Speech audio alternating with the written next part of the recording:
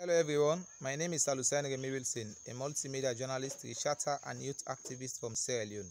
Indeed, sports have been a perfect tool to unify people from various parts of the globe. Thanks to the Olympism concept for working towards promoting that reality in making the world a better place. Indeed, sports can be a very formidable tool to ensuring that a greater force for good is achieved globally if we think of taking off racism from sports. When blacks, whites begin to see themselves as one people, one race in sports, then sports can be that force for good in a very greater fashion. For my country, Sierra Leone, I've seen instances where sports have been binding people together. Of course, the resumption of the 2018-2019 Premier League brought various Sierra Leoneans from all regions as a very unified force when the league bounced back after 5 years.